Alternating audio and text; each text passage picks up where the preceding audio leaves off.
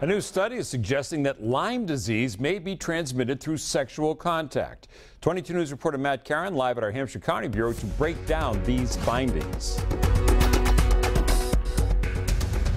Well, the initial transmission of Lyme disease is through a tick bite, but according to a study published in the Journal of Investigative Medicine, person-to-person transmission may be possible through sex. According to LymeDisease.org, the study tested bodily fluids from both men and women.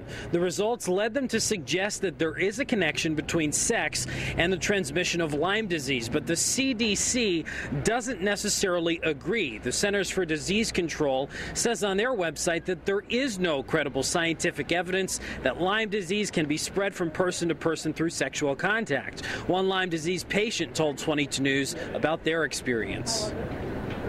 Now I am very careful about any exposure and, going out into the woods, I don't sit down in grass, anything that presents any sort of risk I try to avoid.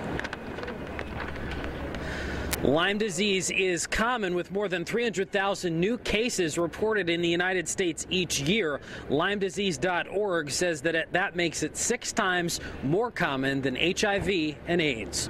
Reporting live at our Hampshire County Bureau in Northampton, Matt Caron, 22 News.